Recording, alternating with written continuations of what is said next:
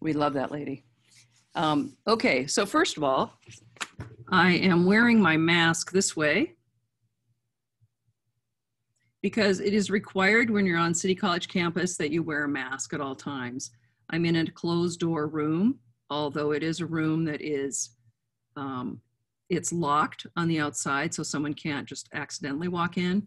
But technically, you're supposed to wear your mask on campus at all times, unless you're in your office and you won't be interacting with anybody. So, but I thought it would be great to have you see what it looks like to walk into the makeup room. So if you watch the trailer, and Kobe and I watched it on the, when we were meeting about his makeup kit, and he said, that makes me lonesome for the school. And it's really great. So this is what it looks like when you walk in. So there are 2 banks of stations on both sides. We can accommodate in normal times up to 25. And then I'll turn on this bank of lights so you can see how great the illumination is. Cara, aren't you just dying? Wouldn't you love to work in this room? I'm saying Cara because she has worked professionally and she knows what a privilege it is to have a room like this. Because you are often working on a sound stage, you're putting on extra lights, you can't see anything. I mean, it can be a real piece of work, right? That room is huge, and Isn't it beautiful? I'm used to working like next to a dumpster in the dark. Like, it's crazy what I have to work under.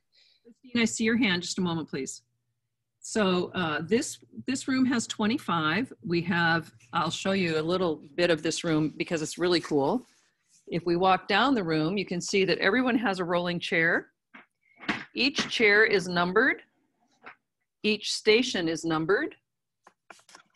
So we have a number here, and you have a corresponding chair that's numbered. I just had to do a whole protocol for the school because we are still trying to do an outdoor performance. And then we have a station here on this side, which has complete access. So this has its own bank of lights. And this platform comes up, and I've had students that needed to have assistants or wheelchairs or anything like that. So here's a couple of the wigs that you'll see when I show you the longer version of the trailer. And then our dressing rooms, we have a lot of wig storage, quite a good selection. Are you guys seeing the wigs? Yes. Excellent. Thank you for that. Thank you, someone, for responding. So that's the women's dressing room, and we have the same for the men. And we have, I think they'll show you in the video, but we have some other great things. So it's a really wonderful workspace. And it's wonderful as a performer to come into an assigned space so that you know that you have one space to go to. And Ida can talk about that. Ida worked with us last fall, and she was in Blythe Spirit. What'd you think, Ida? Like when we did the show? Yeah. Well, it's great. I mean, that was probably the biggest thing that I had done so far. So it was just incredible, you know, being in that space and getting all those privilege. I want to call them privileges.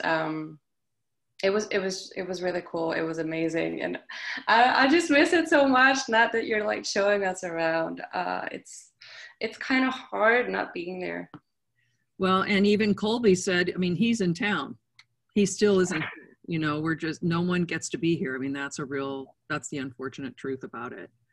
So it's great that we have this option. I'm just going to turn these off. You guys won't see me so well. And maybe I'll turn around. Christine, question.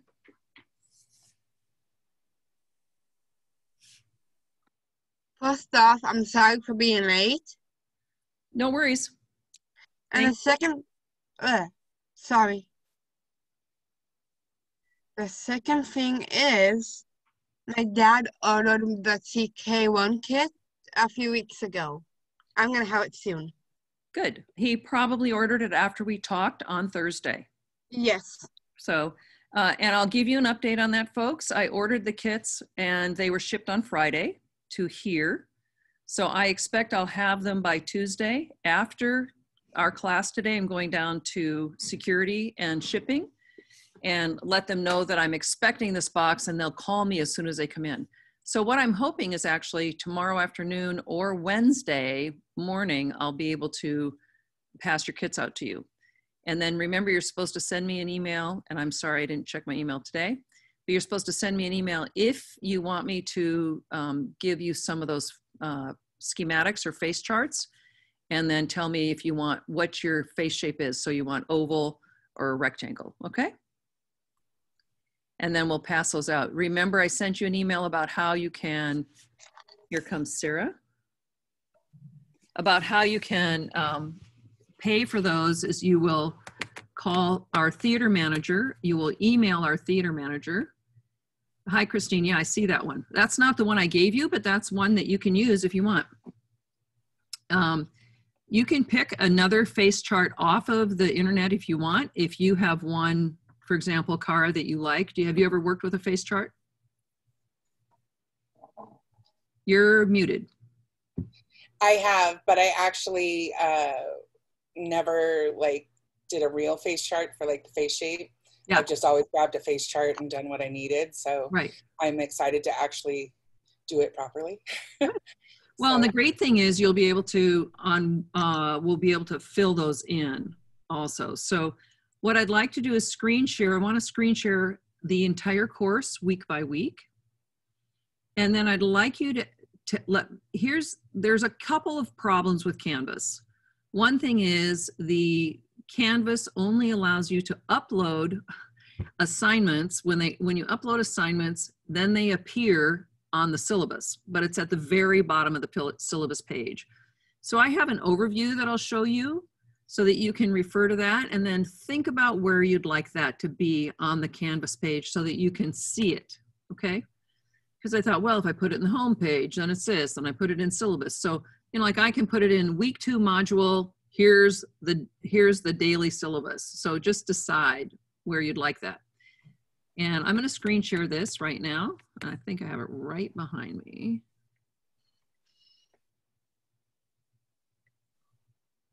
Where is it? Yeah, okay. So here we go. And I'll try, I think now I get a little note if somebody's gonna do this. And then we're gonna move on from there.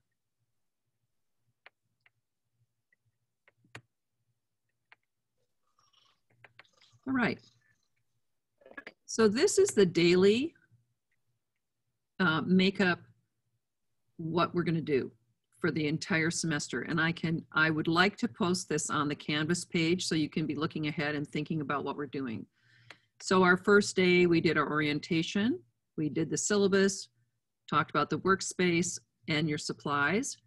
And then Wednesday, we spent some time on character analysis, how you would be looking at the character on the page for the face map. And you should try and download one of the face maps so that you can actually work with the face map before we actually do it. Today, we will be working with makeup materials. I'm going to show you some materials and what they do. And then we can practice shading with your pencil so that we can get that idea. And then I don't know if I can show you a video, but I will see if I can. So I want to check on if you have those supplies from your supply list. Remember the things you're supposed to gather from home. You're supposed to gather a smock. You're supposed to gather some different things, tissue and tweezers and some scissors. Remember that list that we talked about the first day? So we want to touch on that again. Planning the corrective makeup. Then on Wednesday, I will do a demo of corrective, and I'll show you how I'll do my worksheet, and I'll do a corrective, and then I'm going to turn the corrective into glamour, okay? And in class, you will be able to complete your corrective makeup schematic so that your assignment last Wednesday was, does anybody remember? Christine.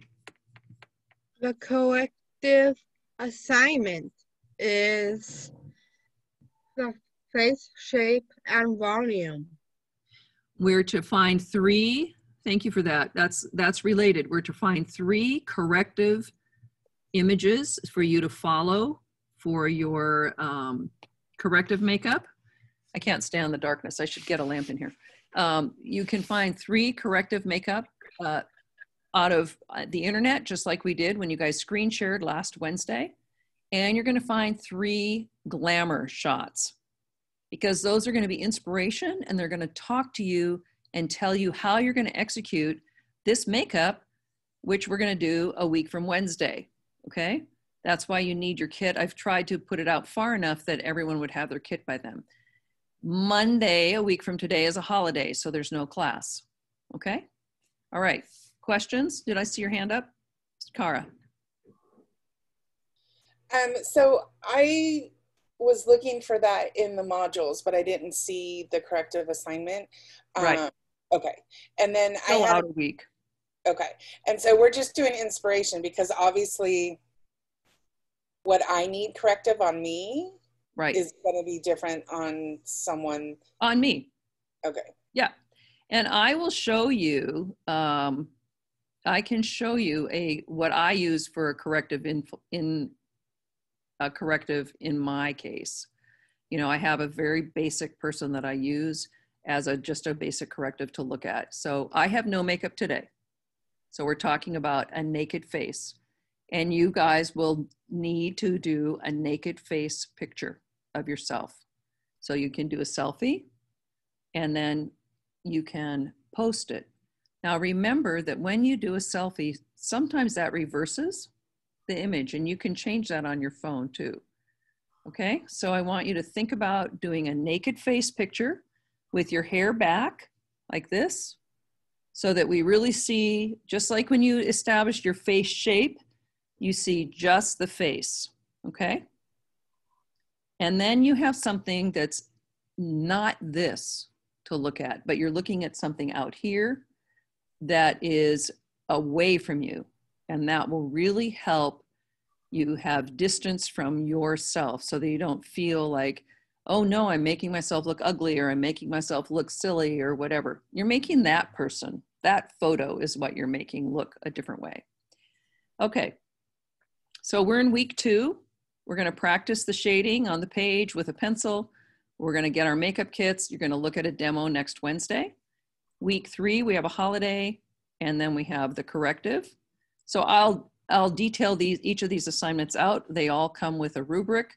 They come with directions, and then you'll see a demo so you can work on them in class. Week 4, we're going to practice different modeling with paint with our makeup to do a thin-faced character, and you guys will actually execute that, and we'll have a quiz. And then the next, on Wednesday that week, we'll do round face. So I will demo at the top of class both of those.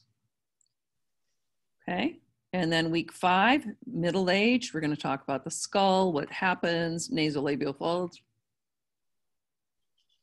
You're going to make funny faces in the mirror. We'll look at covering eyebrows with putty wax. You can also make eyebrow covers with latex, and we'll do glue stick. So we'll practice a lot of different kinds of eyebrow. This is a workshop day, and I think I'm going to move the eyebrow practice up here. And then we have clown makeup, and that's when we're going to be able to start working with color. Up until now, up until week 6, we're trying to really just to discover skin tone, highlight, shadow, okay? We're not working with color. We're not doing anything else. I mean, unless you're doing a little bit of rouge or something like that. And now we'll start working with color, and color can change everything. And one thing it does is it helps you train your eye and your brush so that your brush is not going into another color where you want your color to stay. And then we'll also learn a different powdering technique. We'll work on animal. Week 7, we'll have, I'll upload some different animals, because these are not cartoon animals. You'll see some amazing animals that have been done in this class. Week 7, we'll be doing old age. And this is when we'll do our first portfolio check. You'll upload your first five makeups, and that'll be really discussed. We're going to have the Antigone discussion here. I think I don't actually have the dates yet for Antigone, so that discussion may move around. Somehow everything's in flux with the whole pandemic thing. We're not sure. I just got cast updates for for the musical that we're doing, and there's going to be 4 more people than I expected. So then we're going to talk about facial hair, and we'll be doing a crepe hair beard. So if you're in town, I will be giving you some hair, and you'll already have spirit gum in your kit. And if you're out of town, I will mail you hair. So for example, Ida's having her kit mailed to Sweden, and I will mail her hair as well. Then we'll have a midterm, which will be practical. It'll be something that you'll do during class time. It'll be a makeup you'll execute on yourself. And I will get to watch you do it. That'll be fun. Then we'll do historical, creating historical likeness. This is one thing that is very common in almost any kind of film, is you are making yourself look like someone else. So you're either working on a historical likeness, you're working on a role reversal character, you're working, making yourself look like, you know, Jacqueline Kennedy, or you're looking like the Queen of England, you're looking like, you know, could be anyone, Selena. There's a lot of times when you want to look like, I just read something about, who is it that's going to be Obama, and oh, it's a new movie that's coming out. So he said, you know, I tried to get it with gesture more than with the actual face. Then you can do a Halloween makeup, whatever you want. By then you'll have some experience with latex. You'll have a little bit of experience with nose and scar wax. You'll have some experience with crepe hair, and you can create a really fun Halloween makeup. Christine. I actually do have a question. Yes. Can we do an anime in makeup? For Halloween? For anything? Well, that you have to think about. First of all, I don't know what anime character you're thinking of. Oh, I was thinking like anime and manga. You don't need to tell me right now.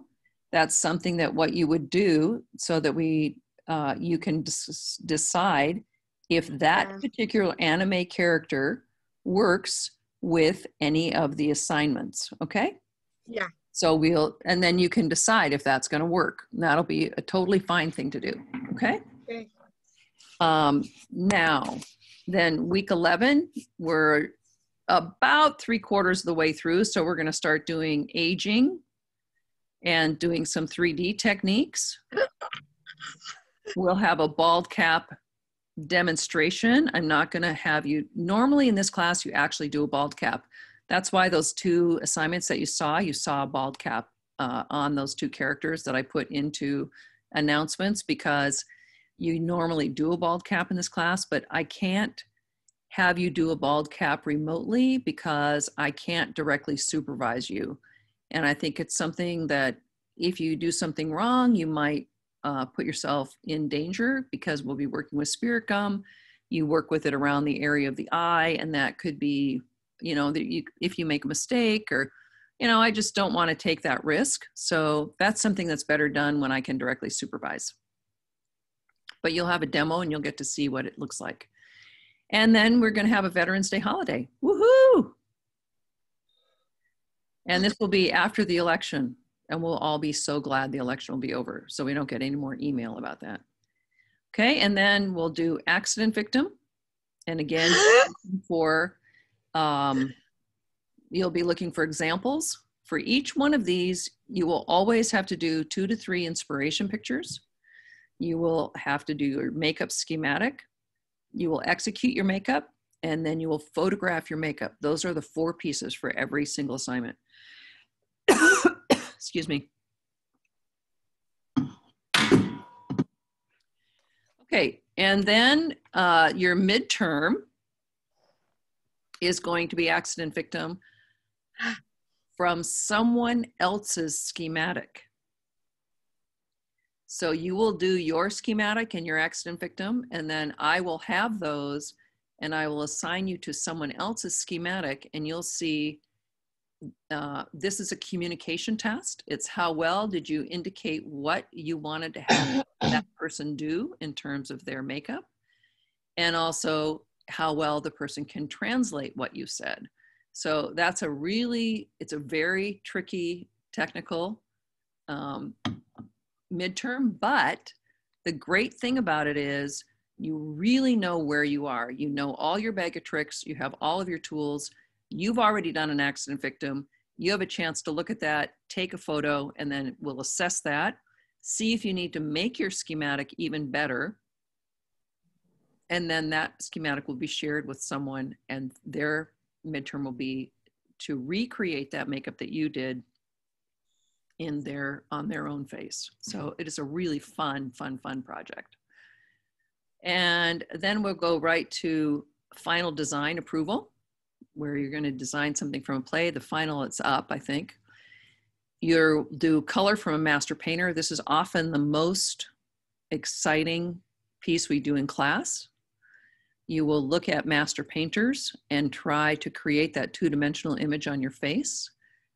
People have done everything from Picasso to Manet to Toulouse-Lautrec to a wide variety of Georgia O'Keeffe, Dali. So you find a master painter and then you interpret that painting for your face in a very abstract way. And it's really exciting because you're learning color from a master.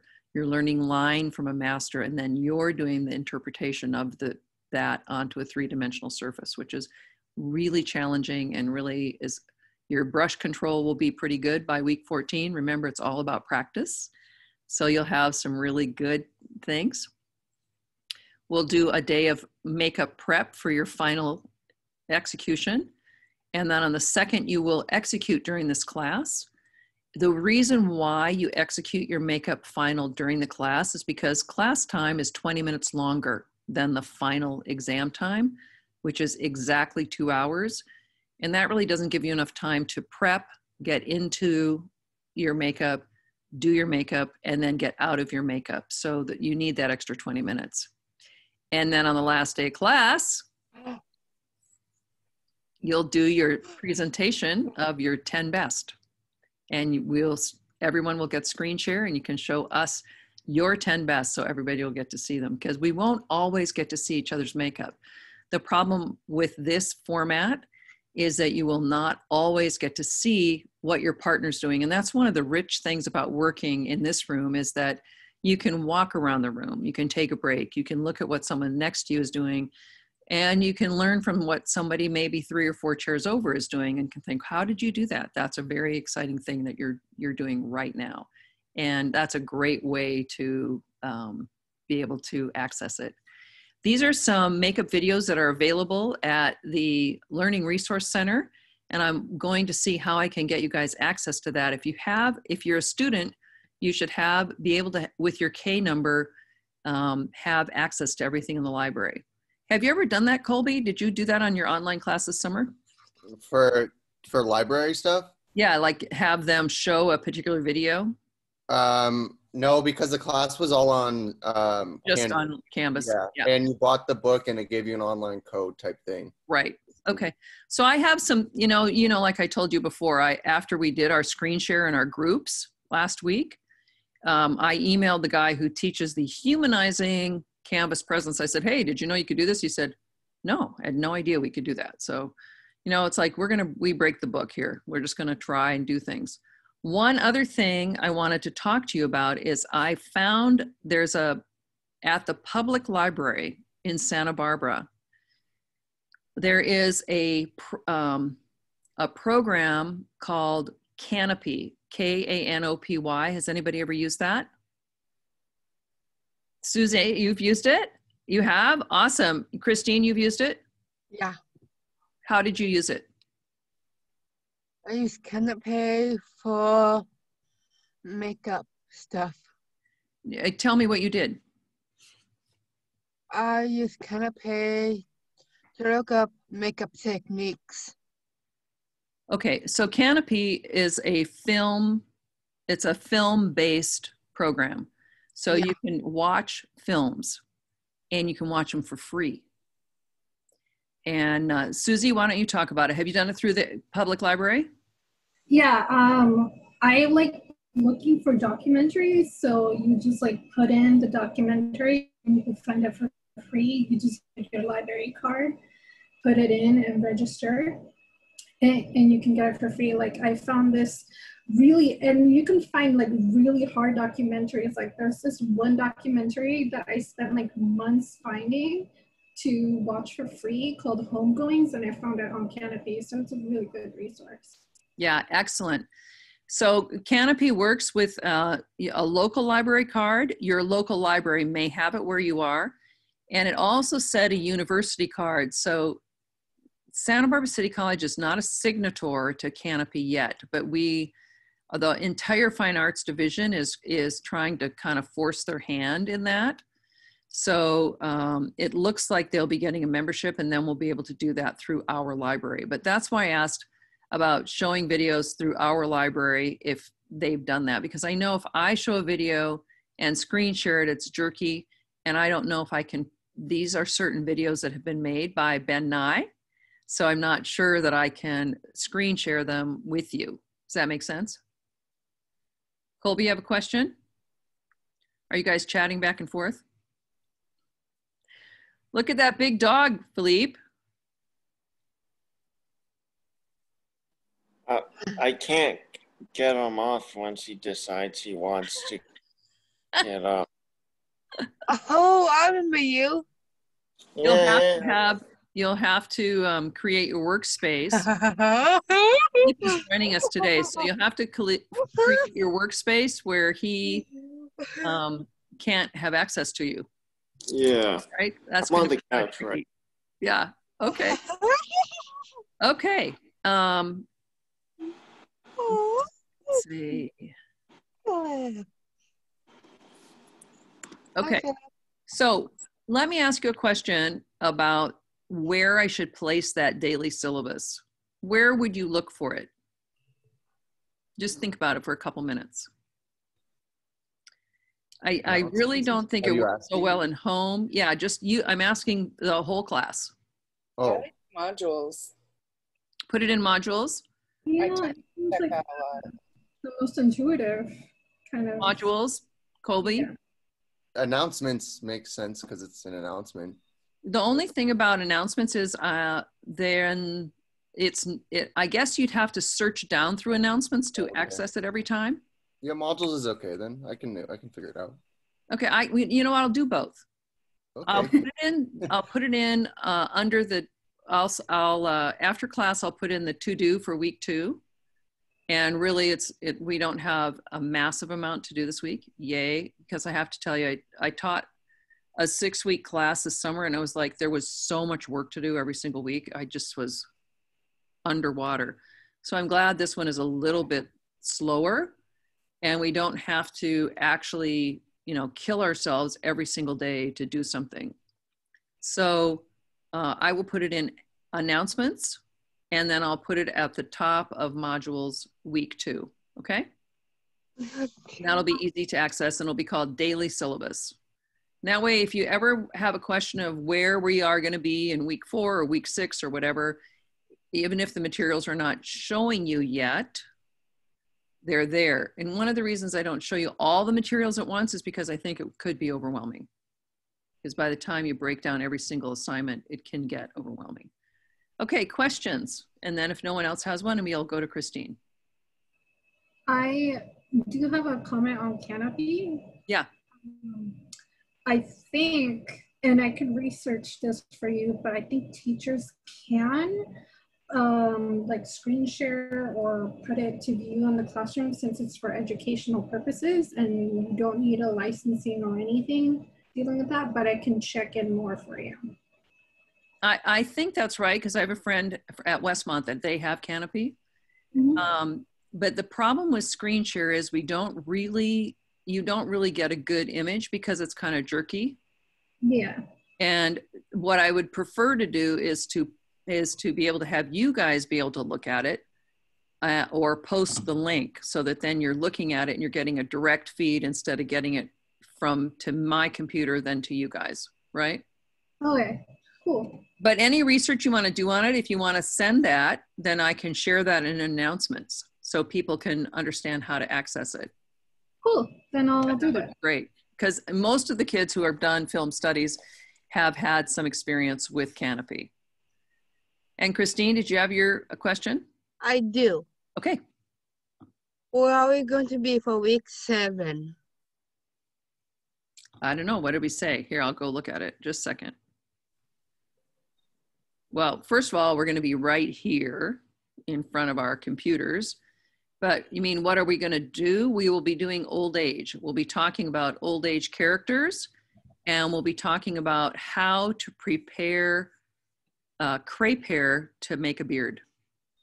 Oh, okay. I remember something about crepe hair.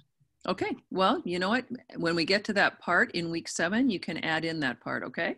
Okay, and I remember someone else from high school. Great. Okay, so I'm going to show you also the website for theater so that you can see that the entire movie, okay? Let me screen share that and you can see that entire movie. So here we go. Did any of you not see the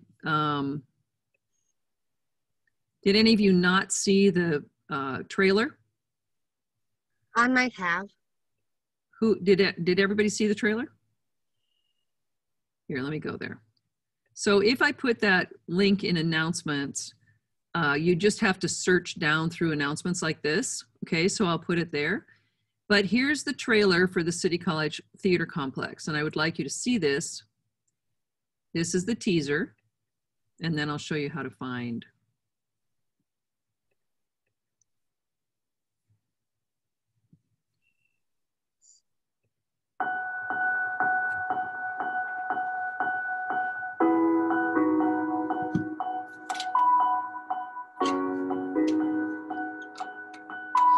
Yeah.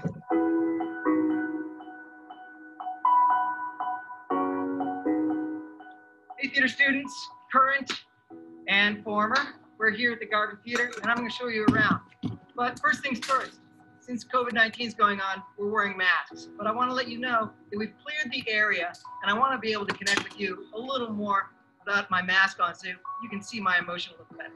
So, no, that's our Garvin Theater. Everything's perfectly safe without a mask here because we're taking the proper precautions. But whenever you're on campus, we want to make sure you know that you should be wearing a mask. We're right here outside the beautiful Garvin Theater in front of the box office. You can see we've got grass, sky, and ocean facades. If you haven't been here, welcome. We're going to show you around so you can know what it's like to be a student here and what it's like to attend a play here. So if you're taking part of a review process for a play, there's our room. You'll know some of the things of what it's like to be an audience member. Welcome incoming students. Welcome back students of all. We're happy to have you here, and we can't wait to see you in person. See you soon. Okay, so this is the link, Santa Barbara, sbcc.edu/theaterarts, that I'm going to take you to next, and that's where you see the full guided tour. So that's what Cara asked, and I'm going to get out of this thing. You guys know that when we upload to YouTube, if you select caption, that all the films will be captioned. That's why we go there, okay? So, just want to look at your faces. So how many of you had seen that already? Because I put it in announcements. Everybody should have looked at it at least one time. But it does make you homesick, doesn't it? We have a great facility. So Cara, I can tell you want to move from Vegas already. Yeah, well. For other reasons as well, but yes. Yeah, I know. I worked there once. It's like, no thanks.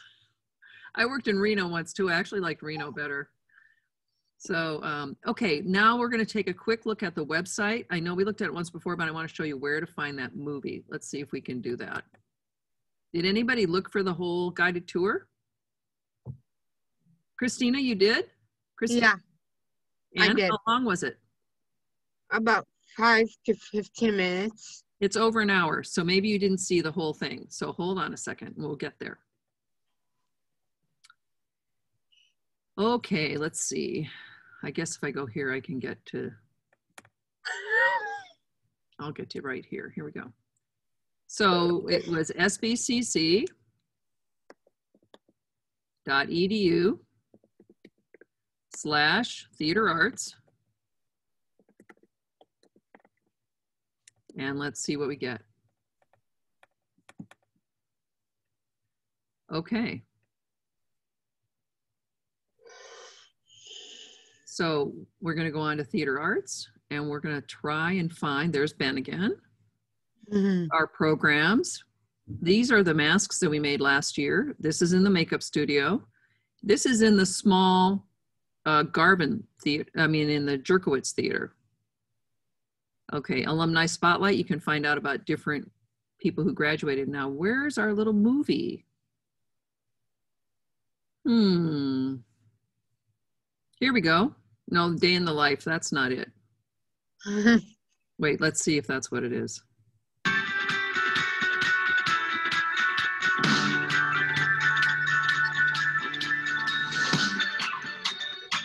I guess you spend a lot of time at the beach.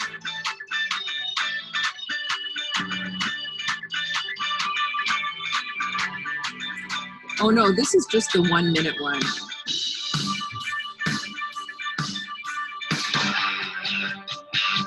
That's Leona's class, acting for the camera. So,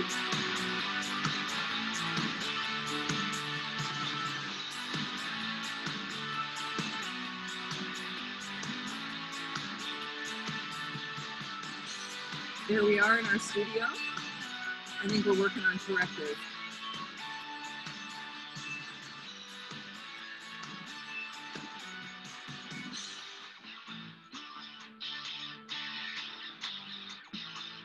Matt Talbot.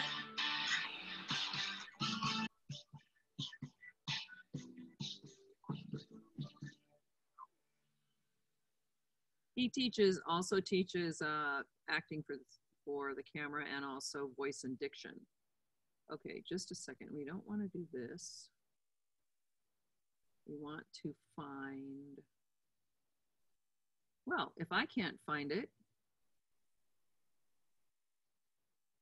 maybe it's this one. What do you think? This is a very good experience for me. I thought we'd be able to go here and it'll be super easy, and I can't seem to find it. So you guys, I'm sorry about that, but this is our,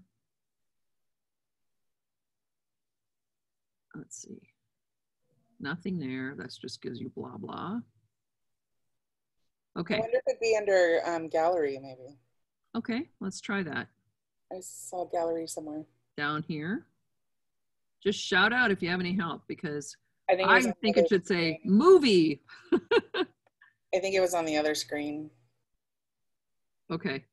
Oh yeah, right. I've clicked on this screen now, so now we're stuck in this world. Like Coraline.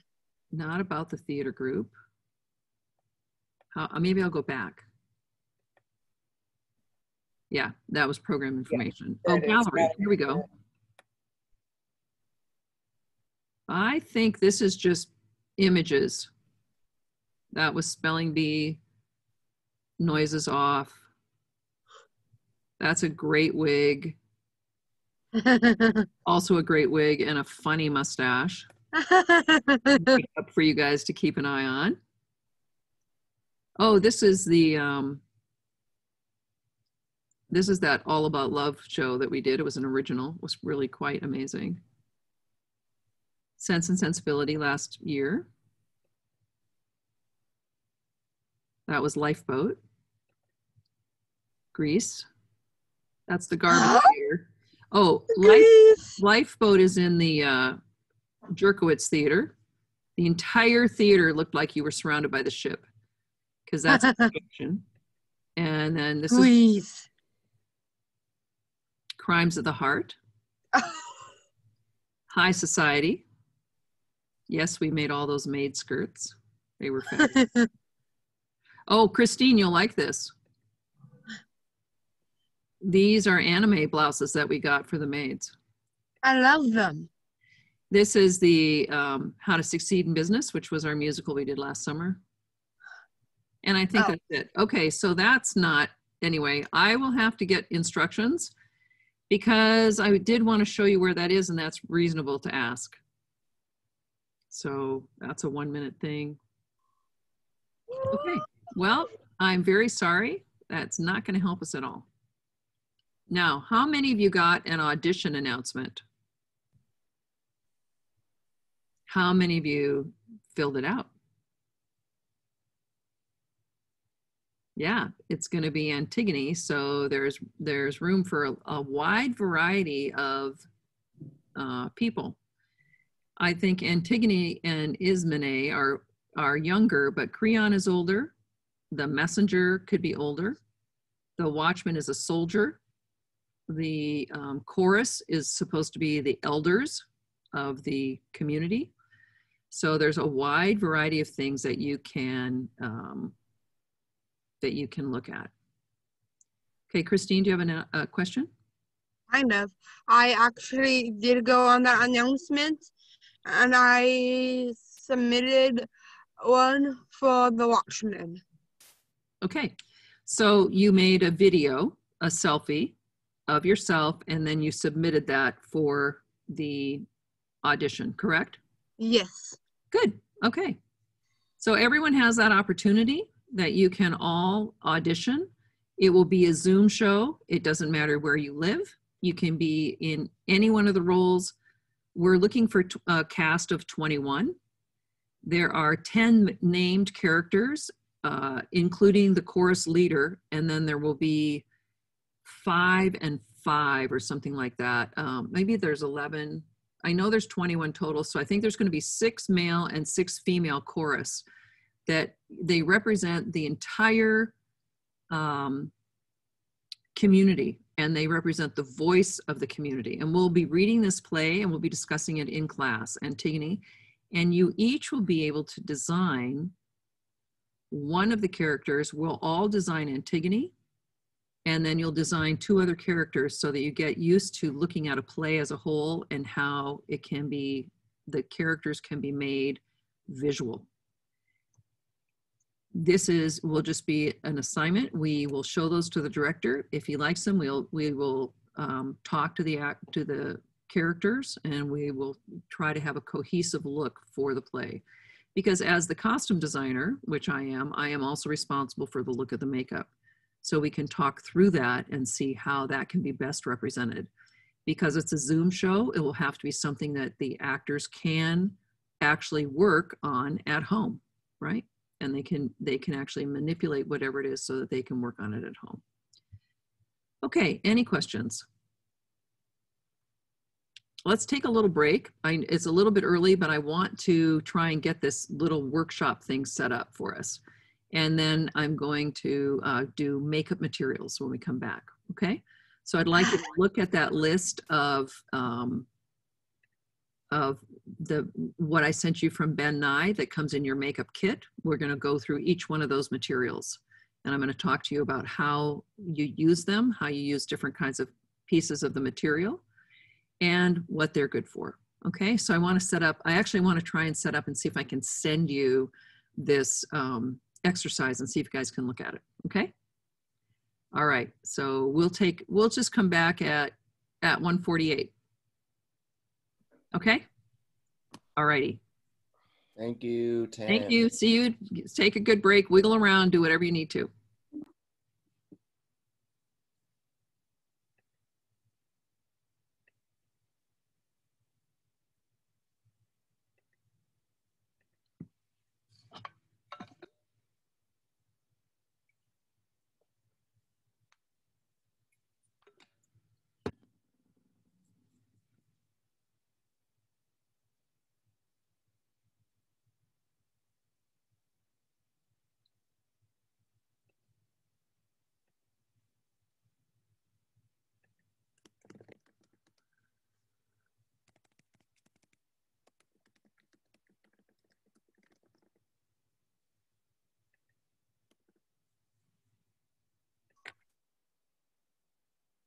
Okay, when we sit down at the makeup counter, you want to, when you're an actor particularly, you want to get into your own space. So if I was coming in as an actor or as a makeup artist, you want to identify where your space is, and this becomes your little home. It's like your own little plexi tunnel.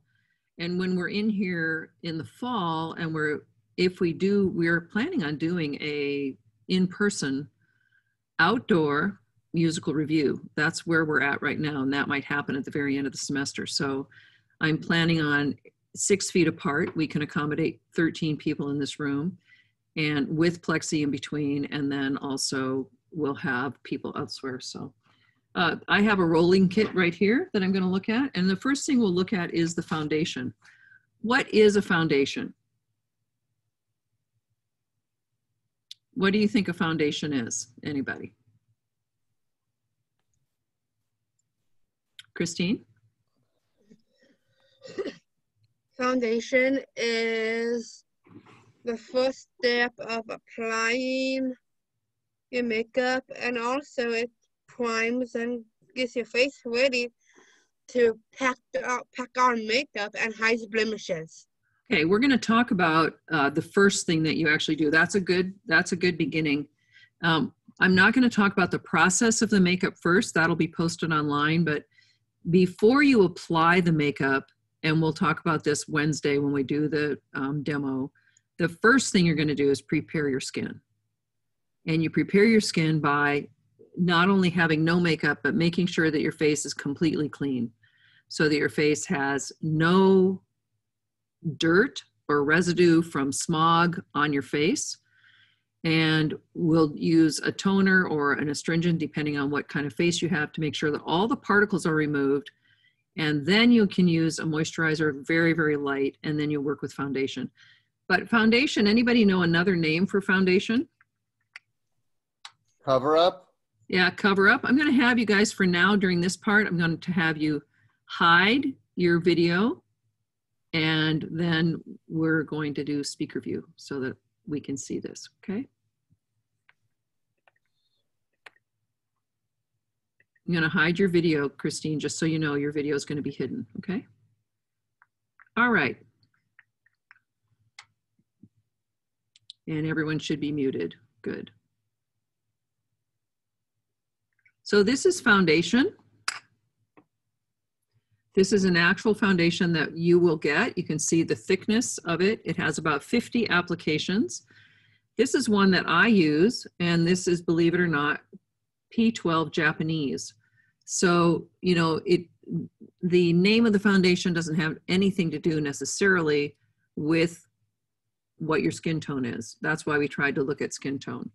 This is generally applied with a latex sponge, and you'll have these in your kit as well. This is a wedge. If you're allergic to latex, you can get non-latex sponges also very easily. So this is a cream foundation, meaning that this is not water activated. It is activated just by touching it. And you can use your sponge, and you want to load your sponge up so that you get enough material on your sponge so that when you're applying it, you can have coverage. Okay, now this is a slightly, you can see it's slightly different tone than my skin, because right now with the lights, my skin is getting a little bit red, okay? But it has a great even coverage. So sometimes this is called base, because as Christine said, it is a base layer. But you will have 3 choices of foundation, and you want to identify the one that is closest to your skin tone, the one that's slightly lighter than your skin tone, and the one that's slightly darker than your skin tone. So we will do a sample of this, and you're going to do a value chart of light to dark, including all of your makeup materials. One of the other makeup materials you have in your kit is a liner. And you'll have what's called 3, you'll have a cream liner that's white. And this is absolutely stark white. And you can apply that with a brush. You will have 2 brushes. And brushes might be something that you might want more than 2 of, because it's very difficult to keep them clean in between. So you will have one brush that, did you get a 10 and a 3? Is that what you got, Cara? Do you see where? I got an 11. Oh. And an eyebrow comb.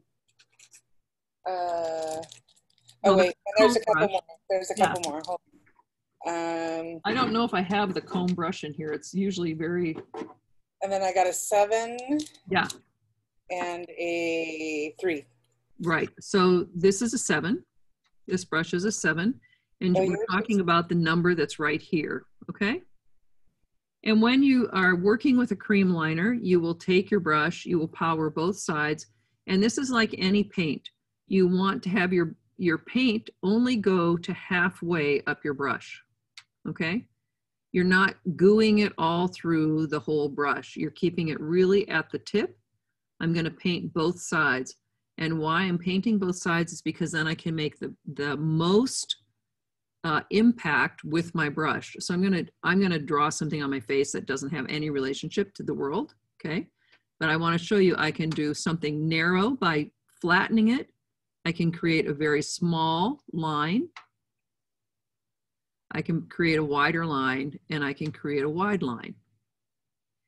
And you'll want to be able to control the brush so that you get exactly the line that you want.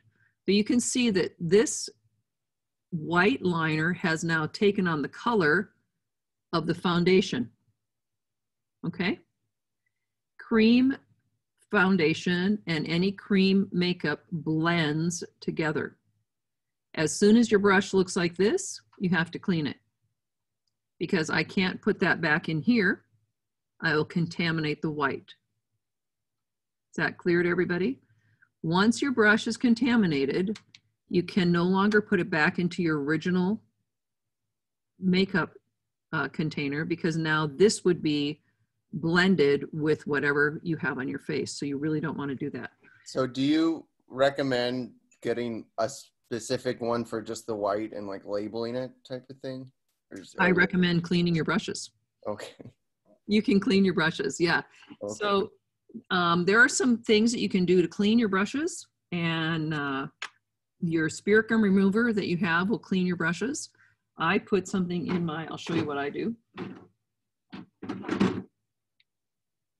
You can use any cleaner. I usually put it in my hand, right? And then I can clean my brush off. You can see that I have any sort of, that's on your supplies list, you guys. Remember, it was get a makeup cleaner. Look at how this completely comes off. And then you can just use a tissue and wipe that off. And then if there's any residue remaining, I use soap and water same way. And I'll show you how that works. Sorry, I got to run away from this little camera.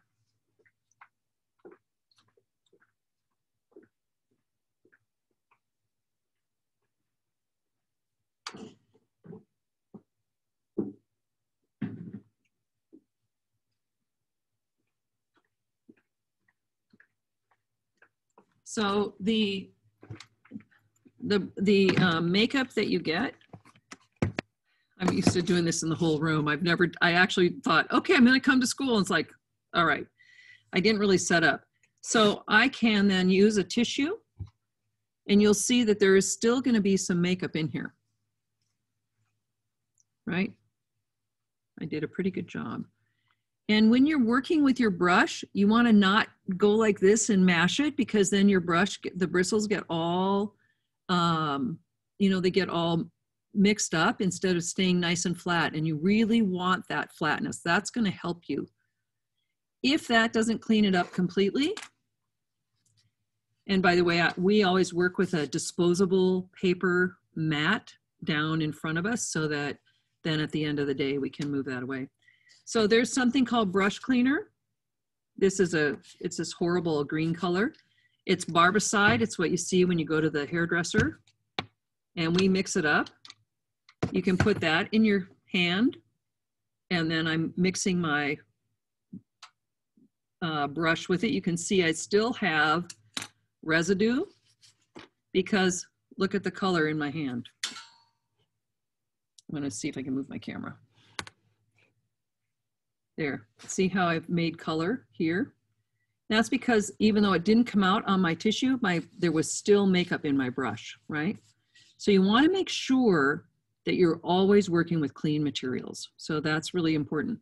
Now, you're right, Colby, in that that's going to be difficult when you're working with a multitude of colors. When we talk about application, we will talk about how you apply and start with light and then go to dark. So you'll start with light, you'll apply light, you'll put on the light, you'll clean off your brushes, and then you can go to dark, okay? And I'm telling you that way because it's easier to go from light to dark than it is from dark to light, okay? Does that make sense for everybody? Hey, Pamela. Yeah. When I am doing a makeup using the same brush on the same talent, right. I tend, and I have that happen and I need to clean the brush yep. Quickly, I use like baby wipes. Yep. But that's only, you have to put that disclaimer that it's only the brush for the same talent and you're not right. So contaminating creams. But very, very, very important that Cara is saying, and this will happen because this makeup class is the class that all the film students come to. They want you to come and do makeup for their films because they don't know what they're doing. And by the time you get through the first 6 weeks, you already know more than basically anybody at the makeup counter or anything like that. So what Cara's talking about is something that we are going to talk more about on Wednesday, which is hygiene and sanitization and keeping it safe in between if you're going to have multiple talent. So let's say you're going to do makeup for a movie and you have 2 talent. If you don't have isolated brushes so that you can have a brush for 2 brushes for Bob and then 2 brushes for Harry so that you keep their separate, which is what we do. And when we work, each talent gets a baggie with their name labeled on it, with their powder puff, with their things that will have their skin contact, okay? But if you don't have a chance to do that, then what I do is the 99% alcohol. And then we have a small dish with 99% alcohol, and then 99% alcohol, the brush, after the brush is clean to this point that I just did, then you can put it in 99% alcohol and you can be quite assured that there's no germ remaining. I will tell you that COVID is, I've been on several safety meetings with that, and actually 70% alcohol is more, destroys COVID better than 99%. And I think that's because of the evaporation rate. Yeah, 90% dries too quickly, it evaporates too quickly. So, right. So it's great for cleaning your brush. Right. But then you could do, if you want to make sure that you're done with COVID, and often you would put it into a 70%. Often you're going to do multiple cleaning solutions to get to an actually sanitary brush. Right. So that's in the future. And right now we are working on just ourselves. So the brush that you're using is just yourself. You can use baby wipes in between because you're going to put them on yourself. A baby wipe has a cleaner permeated into the actual tissue itself. I cut them in 4 so that you're working with a square like this instead of a square like this. Oh, that's so smart. Yeah, and then you can just quickly use that and clean that off, and then you're basically using only 1/4 of a baby wipe per makeup, and it's really worked super well that way. So that's just an FYI. We'll talk about that more. Okay, I'm just going to wipe this off. You'll see that one of the nice things about the cream makeup is this is pretty forgiving. I have super dry skin, but you can see that that comes off and both things come off easily. I have this little, this is a makeup remover, which is, you know, I think it's a German brand, but it doesn't matter. You can use, you know, my mom used Pond's cold cream. It's one of the ones that has the least additives to it. So you use something that is compatible with your skin. That's really the important thing, okay? We're gonna talk more about application technique when we do the demo, and I'll have it set up. I'm gonna try and get maybe I can get a camera so that it won't be so complicated just to the computer. Okay, so this is your white cream liner. And you will also have a highlight. Probably most of you will have an extra light, and you can see it's exactly the same size, right? And you can tell it's different because look at, this is bigger. The foundation is bigger. And notice that my highlight, I'm going to take the lid off. The highlight is at least 3 shades lighter than your base, and that's exactly what you want for the best blending, okay? See how great this color is by comparison to base, highlight. Here's my character shadow, also a terrific color. This has a bit of red to it, which sometimes different people have more red in their skin than others, and so it tends to be slightly different. But we also have the misty violet if you want a more purple. So there's the darker character shadow, CS3, that's character shadow, CS3 is the color.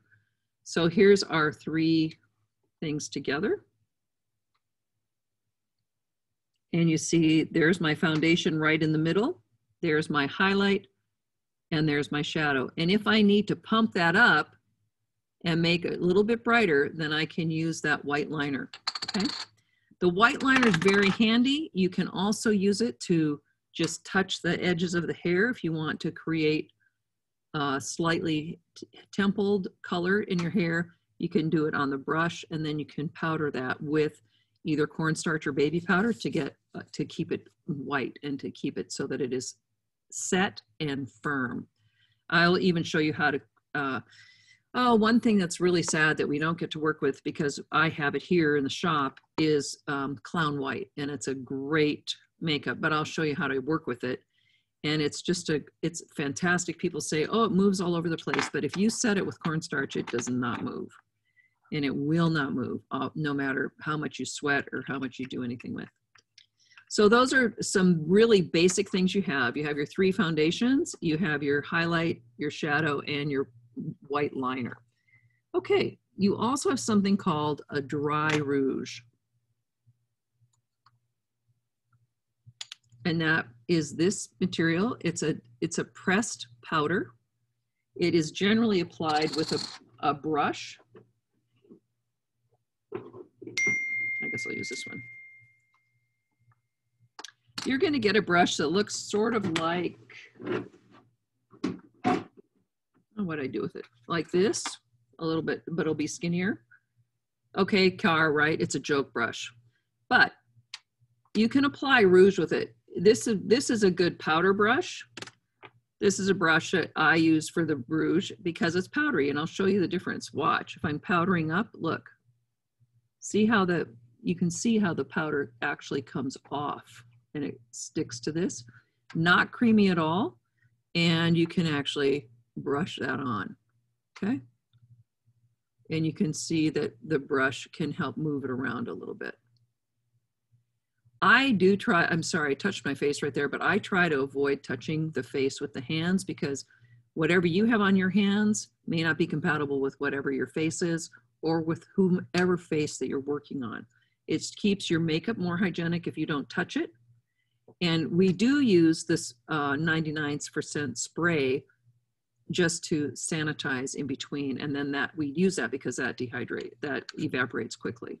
So you're gonna have your powder. That needs nothing on the top. It is a firm set. And you can remove part of it if you wish, okay, if you think it's too much. All right, you have a loose powder. I think loose powder is the best. Looking for mine. I haven't looked at this kit for quite a while. Somebody's been working on this because it's all stuck together.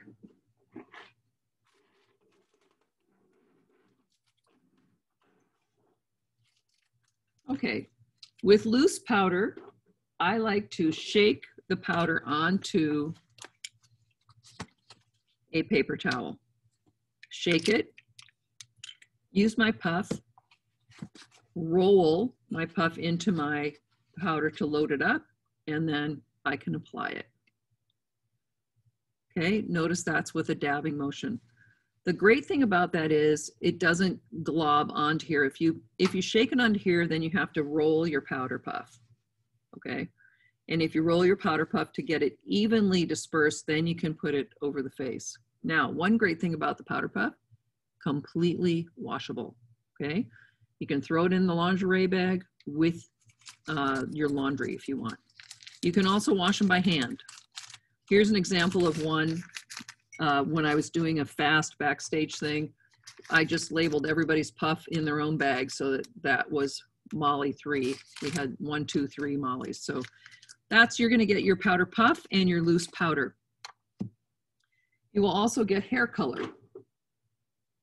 Let me see what I have here. Oh, I have ivory. So this is a makeup material to color hair. It is required that you shake it, and you really do have to shake it. This is like spray paint or like fingernail polish. You want to make sure that it's well mixed. This is the reason I ask you to bring the toothbrush. Yes, I have multiple toothbrushes, because a toothbrush is going to be better to put that on. I have a toothbrush for hair color, and I have a toothbrush for eyebrow color. So I can put eyebrow on, and then I can brush the brow so they can be more natural, okay? So I actually have 2 toothbrushes. How do you get a toothbrush that you've used? You boil water, you stick your toothbrush in it. First of all, you wash your toothbrush as much as you can like this, right? And then you boil water, stick it in, then it's hygienic. Don't leave it in there because this will melt. You take it out, let it dry, and then you can use it, okay? So when you're working with this, there is a brush in here. Don't use it. Just saying. It's like, what are you gonna do with that? If I guarantee you, if I put this on my hair, it'll look like whiteout, and it'll be a big stripe. If I can put this onto this is what I do. If I can put it into a lid, a small container, this is an old backstage trick. Cara, don't laugh at me. I know you've done this. Right? And I can put it in here. Then I can put my toothbrush in there and load this up. And the great thing is it'll just load up just the edge of the bristle, so that when I touch the hair, I'm only gonna get a few, not the skin, Pam. I'm just gonna get a few hairs, okay? And then you can make the color work beautifully for you. This is particularly important when we get to eyebrows, so that you can go backwards and you can just touch the hair of the eyebrow, and then you see how you can make it disappear and you can make it into a color. This is one of the best ways to obliterate or to unyoung your eyebrows. Not that I have young ones anymore. I used to have beautiful young ones, but now I have old brows. But there, now you can see that I have an older brow. I have not touched my skin, but the brush, the toothbrush, makes you have every hair covered instead of this thing, which I have no idea how to even make it work. Let's try, shall we? I'll try it on this side. I have to, when you're gonna do your brows, you wanna actually do the underside first. See, I already had good color on that one, so whatever. But you can't control this as well. It's gonna make a bigger blob. I'm doing pretty well. But you can see it's a much more thick application and not nearly as natural. So this is a great hair color. It washes out, that's a real plus. And it dries stable on the head. So that's one of the good products that you have. Again, I use the lid so that when I put this in, I know I'm only going to get a very small amount on that, and I can change that color and make that go into the hair and not touch the skin. And that is a really important thing. When you touch the skin, you end up with a big blob. We're going to practice this, so no worries, but you're just going to have all these really cool things in your kit. What else shall we look at? We did hair color, latex. Ooh, let's see. There's a couple of favorite things. This is your spirit gum. And again, one of the things you want to be careful with spirit gum is that you don't glue the lid shut, right? Speaking of gluing the lid shut, what do you do when you glue the lid shut? You use 99% alcohol, and you turn this upside down with a brush and a Q-tip and you get it out. So this is just like any other kind of glue material. You really want to avoid having the glue on the screw part of the lid. This brush is not so bad. You know, you're going to brush a very small period. I'll show you how. I'll just put it on my hand. You can brush, you can actually place it, the brush is small, and you can see that there's a slight gloss where I've placed it, right? So we'll use this technique when we do our spirit gum and our crepe hair. And spirit gum you will have to let dry a certain amount before you actually apply something to it. And then before I actually screw that back on, I'm going to get my alcohol and rub around there so I don't have that glued so tightly. Spirit gum is one of the things you want to be extremely careful with. Make sure your lids are on securely. I've had so many bottles of spirit gum fall on the floor and on your clothes and on the table. So that's one thing in your workspace. You want your spirit gum to go far away from you so that you're not accidentally going to knock it over with anything, okay? So spirit gum takes a while to dry. Okay, you can see now that the skin is getting pulled up. See how my finger's sticking to it? This is exactly the time when you'd want to apply your crepe hair, because then it's going to perfectly kiss the face and stay there in a perfect position. You will get a latex. Let me see if I have a latex here.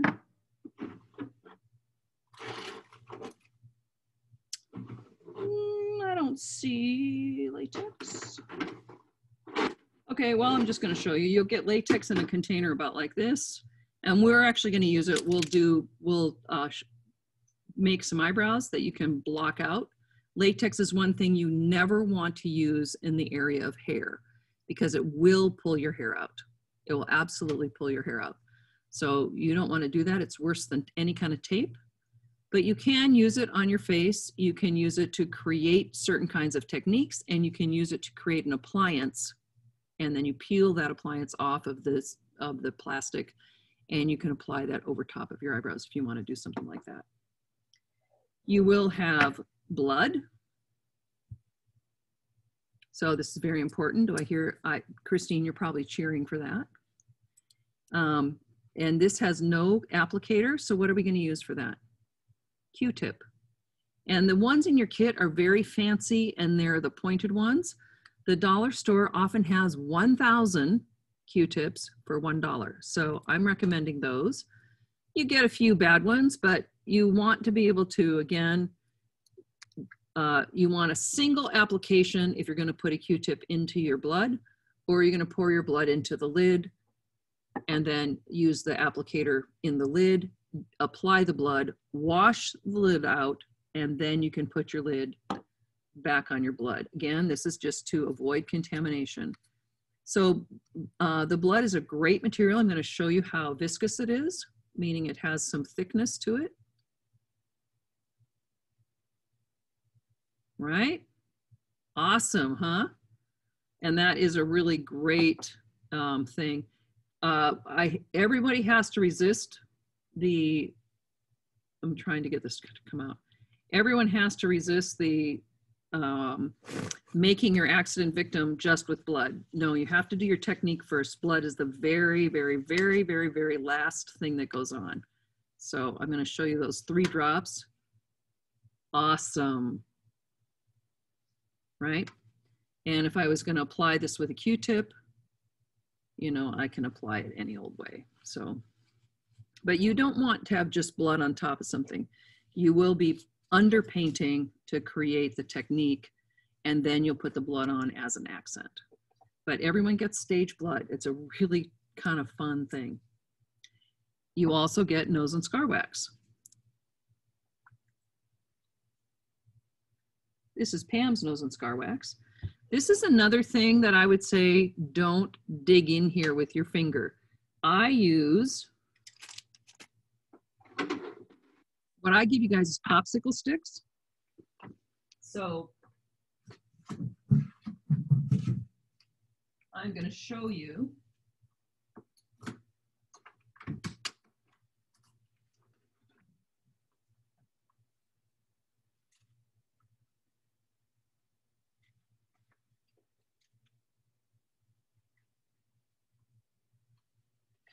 I'm sorry we're not here because it would be so fun.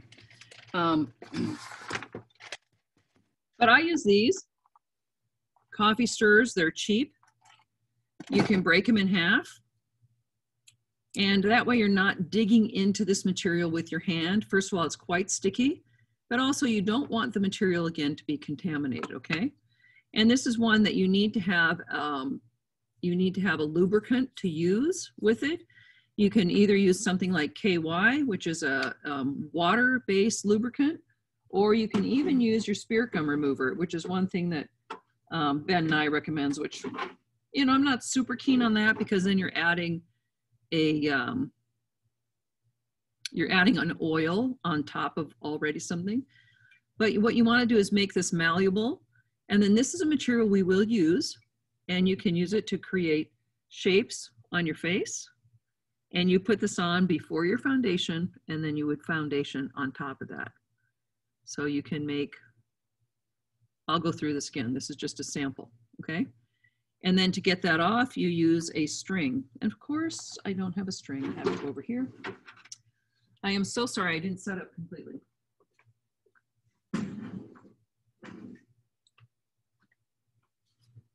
So I have a great string like this that I use, and you can use a heavy thread, and then you'll spirit gum underneath, and then when you take it off, you slide that underneath, and it will just lift off. So we'll be using nose and scar wax. That's what nose and scar wax is. There is something called, this is a mortician's wax that they use because, you know, when you die, your skin falls away from your bones. And you can see that in my face more easily than in your younger faces because you can see that my skin is falling away from my bones instead of being nice and plump up here, right? But when someone dies, they lose a lot of that texture underneath. So sometimes they use what's called a filler, and that would be nose and scar wax. So it's something that you can change the three-dimensional shape of your nose, the three-dimensional shape of your chin. You can actually block eyebrows out with it as well. There's a number of things that we'll be able to experiment with in terms of nose and scar wax. Okay, and then you have 3 pencils. Your pencil color will depend on your skin tone and on your kit. So you'll get an eyebrow pencil, a lip pencil, and probably a black, which I don't seem to have. Let's see, I can have one right here.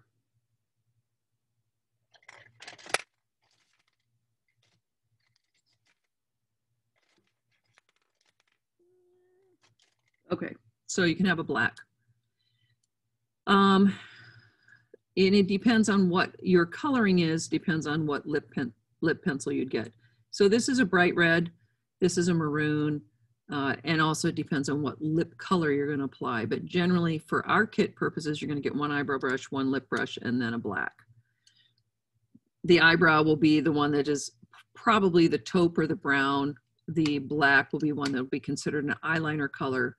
And then the red tone, whether it's brandy, maroon, red, will be what's called the lip liner. These are a little tricky to sharpen. And a pencil sharpener is on your kit list. So I personally,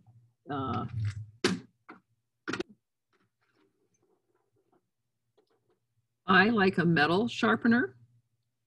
And one thing that when you see the video is you can also put these in the freezer and they'll be cold because if they're in front of this mirror, they get rather soft. And they're great because you can, again, just like a brush, you can control this so that you have a very narrow line. I'll just do it here. So I'll just give myself more eye bags. You can have a very narrow line and you can have a very wide line, okay? And that's one of the things that we were talking about, okay? So it's how you move I went from the point, I flattened it out on the side, and then I went and feathered it out to the edge. And you can see how even though I've done nothing else, I now have created and I would do more shadow and highlight on this, but I've created the shape of the eye simply with 1 pencil. And we'll learn a great scar technique with that too, using a 2-color pencil. One of the things you can use to, And this is a safety issue, but one of the things you can use to sharpen a pencil is with a razor blade, and you can put it on the table and sharpen this way, and then you can get a good chisel point. So that's something you might want to keep in mind, but you will want to sharpen your pencils occasionally. And try not to use an automatic pencil sharpener. It'll just gum up the pencil sharpener and it will just eat up your pencil in a second, okay? So these 3 pencils have, it's a very soft point. It's not like a lead, but it's harder than makeup, okay? So it is a makeup product, and that's what you want to do. I personally like to keep the ends because then it can protect the tip. All of the points will, all of the pencils will come with this plastic protector, and I think that can be very valuable. Okay, the little comb brush, which is what Cara was mentioning before. This is, you'll have a little comb brush. This is something that you can use this to apply hair color. You can use the comb. I like it particularly to brush the eyebrows back. But this used to be called the bikini comb. It was a comb that we actually ratted hair with. It was a very, very tiny, narrow comb, and it got really bad snarls, which everyone loved. But you can brush out lashes with it. You can brush out and make the hair all be in one complete alignment for your eyebrows. And you can use the edge of it so that you can actually shape the brow, okay?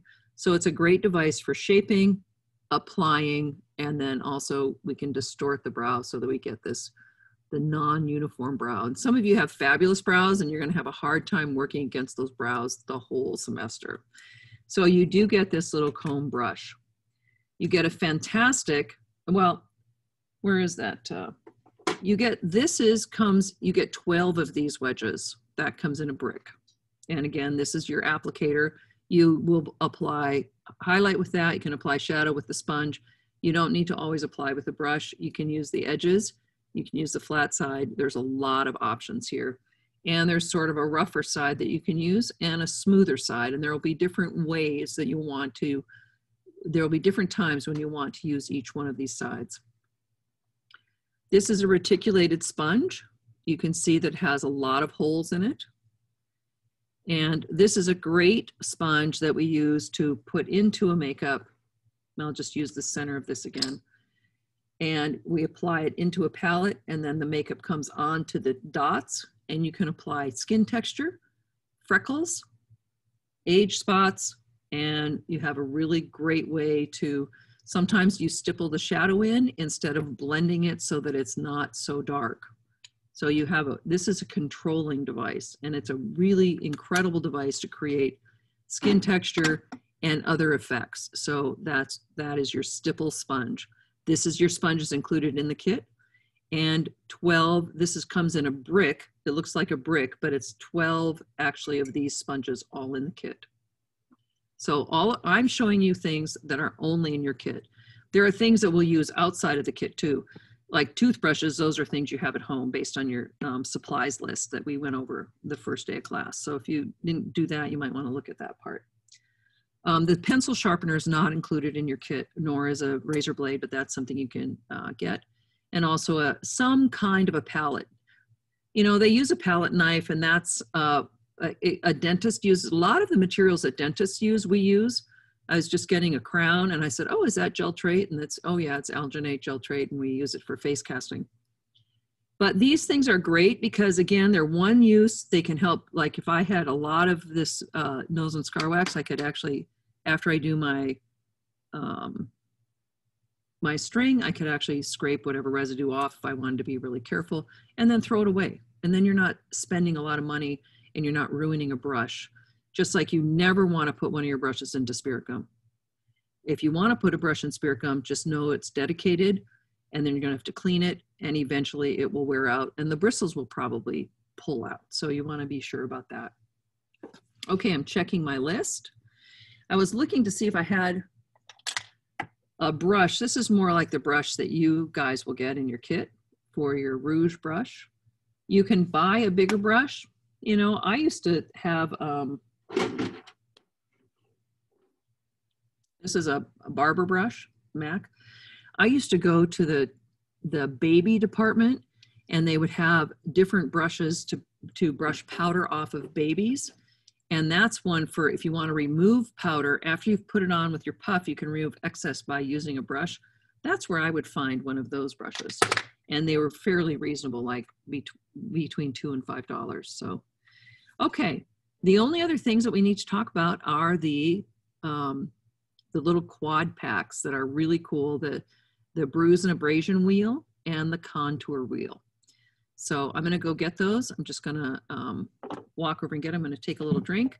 And why don't we take a tiny break? Like just, we're not gonna go away, but we can just take a break. I'm gonna stop recording for a minute. Okay, so the bruise and abrasion wheel has goldenrod, fresh cut, misty violet, which is a violet, it's purpley tone, and deep maroon. So these are all things that we'll use when we use bruises and when we do our accident victim. They're also great for black eye. And sometimes we can use some of those, like the misty violet is great. If I was gonna do a really deep eye bag, instead of this red tone, I could do the misty violet tone there.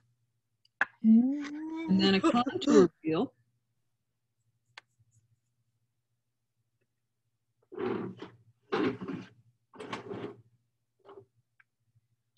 Has colors that you can contour, and this isn't really a good one. This is not, this is,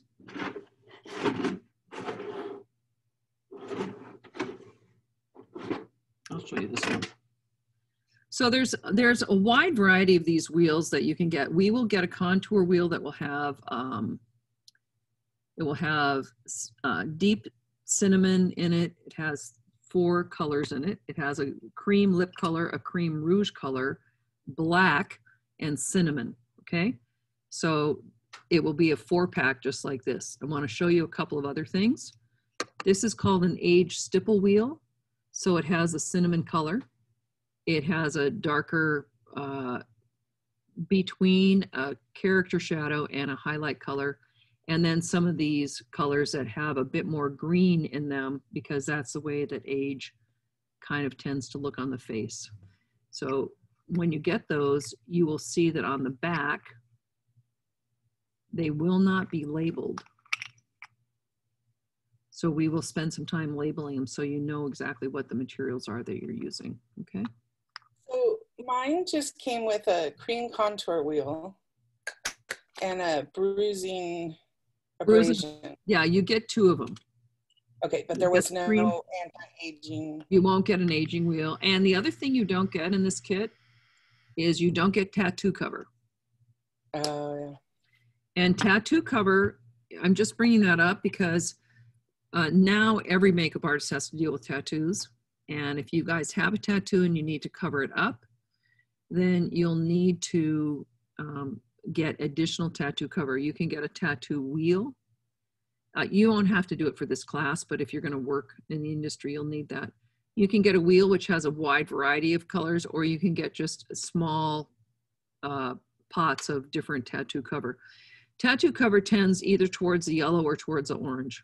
You know, it's either sort of warm, like this is warmer, and these 2 are cooler. And it depends on what color they have. If they really have the Indio ink, that is the deepest color and it's one of the hardest to cover up. But you just repeatedly put your tattoo cover on top of the tattoo itself. You don't go beyond the tattoo. And I have a whole protocol about that, and I'll post that too, so that you can use, you can get tattoo cover and you can cover that up. We had to do a whole, my very first year here, I said, let's put those kids on, let's do that part in a film so that we didn't have to dress these, you know, like 8 girls in party dresses and then do this one 30-second dance. And so we filmed it, and this one girl had a big, you know, something butterfly or something right in the middle of her back, and the dresses were low. So we did, I think, probably 6 or 8 layers of tattoo cover powder. By tattoo, you do makeup powder, makeup powder, makeup powder, and then it eventually completely went away, and then you could put foundation on top of it. Okay, I think that's everything in the kit. Let me see if you have any other questions about that. No? So I'm going to ask you, how many of you have you can all, we can have everybody see their video. And how many of you have found at least one picture for your corrective and one picture for your glamour? Have you found anything like that yet? Because I want to show you my picture. And I'm going to type it up before we get to there. I'll also give you a skeleton to look at. Just a second, let me see, where is my girl? Pam's, go to Pam's folder. Okay. So this is what I've done for my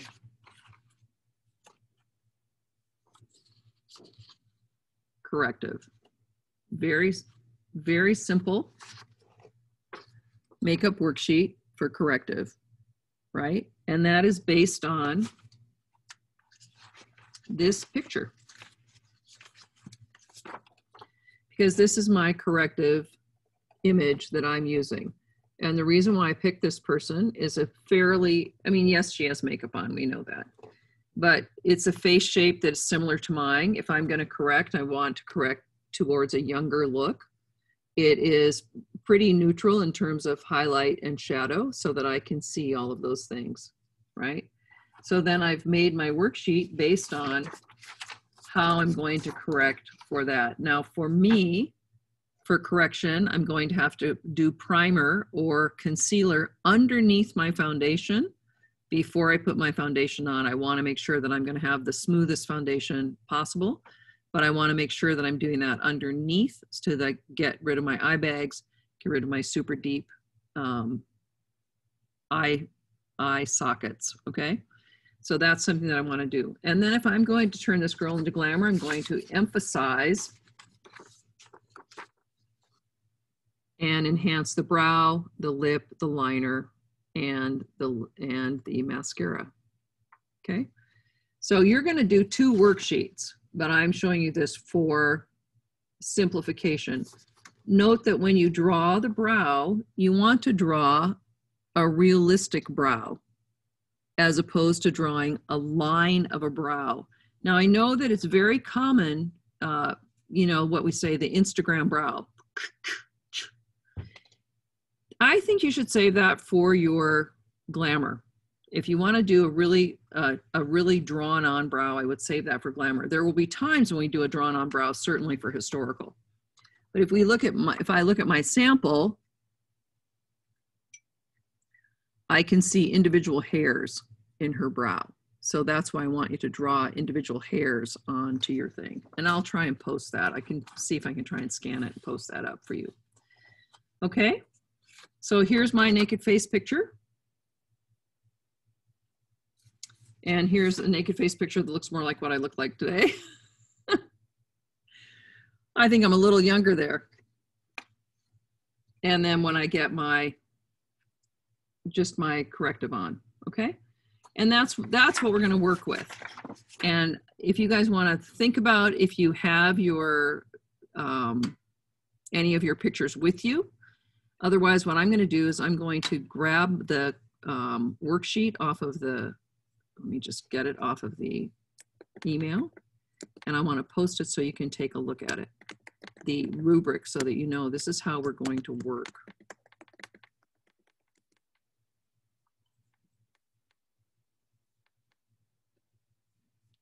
I hate it that even email times out, you know?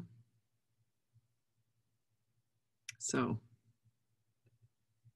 here we go.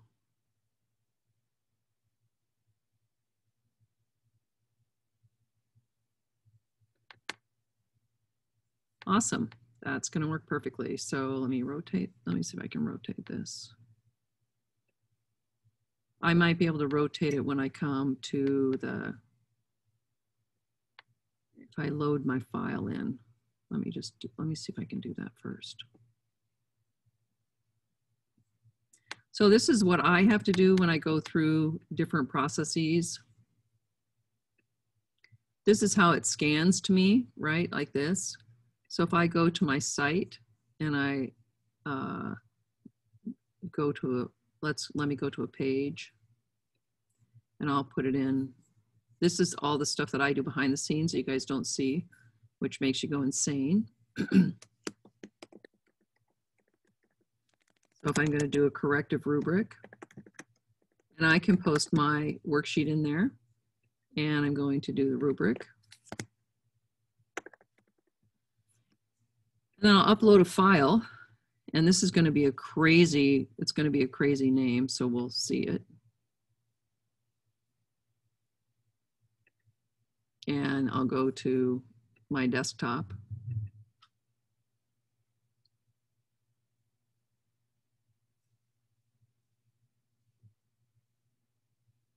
And then I have to look for it.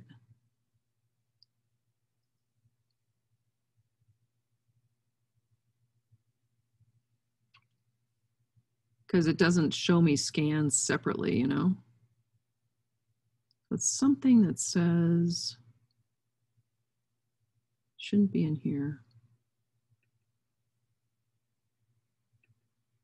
Okay.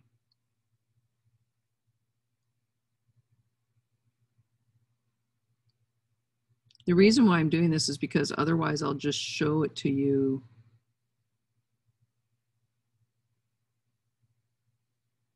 And it won't be, bummer. Okay, I don't know why I can't just get it loosely.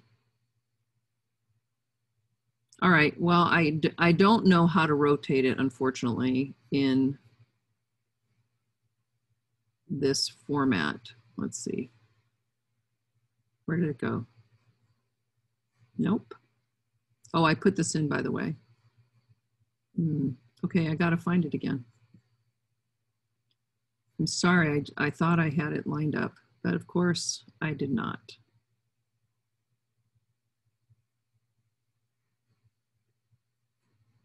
Okay, let me see if I can do it this way. Oh, you know what I didn't do? I didn't download it yet, that's why. Is this it? So let me see if I can find it. But anyway, I want to show you this document because this is a document, this is one of the kinds of documents that we will be working with when we work with our rubrics. And I want you to see what those are like.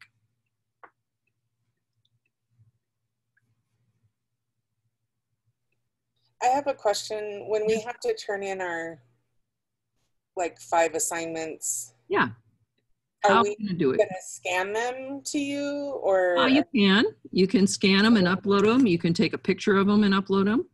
Okay. You can drop them into anything that you can put into Google. You can do that. Okay, now we can find this. I'm really so sorry that it takes me like a million years to figure out how to do anything. And now I got to find you guys. Where are you? Here you are. So yeah, this is my life now. It's like, oh, everything that we need to know about how we're supposed to find things. Okay, let's go to the desktop and let's find this. This is the piece we're looking for, and we can, I'm going to upload it because that way I can rotate it, and I want you to see this. Great. And here we are. We didn't lose that. I'm so shocked. And it should say corrective. Here we go.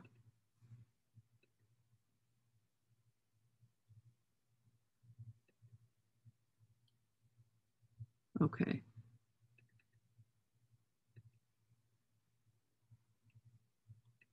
Now, wait a minute. Why can't I show you? Here's my life. This is what I spend all my waking hours doing. So we're going to go back to here. And how can I rotate in this? Does anybody know how to rotate in this screen? What's about that? No, that's not a rotate. That's a reload. What's that do? No. Can you click on it and open it in a different program? That's just the I open in a new window. And then let's see if we can, what we can do. And then rotate. How about that? There we go. I knew we'd get there sometime, but this is what my life is like. Okay, so this is a rubric. You will be filling these out every time we do a makeup. So in answer, Cara, the first few makeups we're doing, the first 5, you are self-scoring. Then you send me this. This is student points, and this is instructor points. So your planning and recording of the makeup, this SLO is demonstrate the proper application of safe makeup using safe, corrective, and effective techniques. Establish a base level skill point for the class. Analyze your face and prescribe corrective measures to make it look the best that it can. So the criteria is here. The level to which you've met the criteria is across the top. Your reference pictures. References are especially helpful, related, and inspirational. That is exemplary. Your references are satisfactory. You have 2. They're related. They're helpful to the makeup. And these are little point values that you get for each one of these steps. Unsatisfactory is you have only 1 reference, or the reference is not related to the assignment. So for the corrective makeup, the references need to be somewhat in your, where you want to go with your corrective makeup, okay? So that's why I picked that one picture. For my reference is her face shape's the same. I would like to go to that smooth, unblemished skin, to the no eye bags, to the well-groomed brows, okay? And when I do that on the demo on Wednesday, we'll try and have that work that way. Character analysis, we don't need a character analysis for this assignment because really you're just doing yourself. And remember, the character analysis is that portion on the bottom of the makeup chart. Very easily overlooked, but you want to fill in your makeup chart completely. Notes and recording of products. So I put in useful notes, and all my products were recorded. So I put down my foundation, my base, my highlight, my shadow, my concealer, whatever I'm using. And while you're working on your makeup and you're applying it to yourself, you can add products, but you want to have your makeup chart done before you start your makeup. It lets you go to a direction instead of, and it lets you do it more quickly instead of just not going to any particular place at all. Most products are recorded, some notes, less than 2 products or notes. So for example, I might say, I'm going to try a black eyebrow pencil, and then I get into doing the makeup and I'll feel black eyebrow way too dark for a corrective. So then my note would say, cross out the black eyebrow, use the taupe eyebrow pencil, more natural, okay? And then your sketch. So your sketch looks like what you're going for. My sketch you saw was just a very few lines, but it was definitely different than just a blank worksheet. And it told me that I'm doing a slight liner around the eye. I'm doing enhanced eyebrows. I'm going to do a neutral tone lip. I'm going to enlarge the top edge of my lip. We'll talk all through this next time. And I'm going to shadow and highlight the nose, okay? This is just talking about the drawing part of it, okay? And you get 10 points. So what's missing? On this, there's no execution. That's what I was going to. The first 5 makeups are only learning to prepare. You're going to actually do the makeup, but you're not getting graded on how did it turn out, because some of you never had any experience with that, and it probably will turn out in an unexpected way. It might be so totally surprising. Nonetheless, you will have this rubric filled out. You'll have your sketch filled in. You'll do a character analysis. You'll just write, this is me. And you'll have your inspiration pictures. For that, you get your points.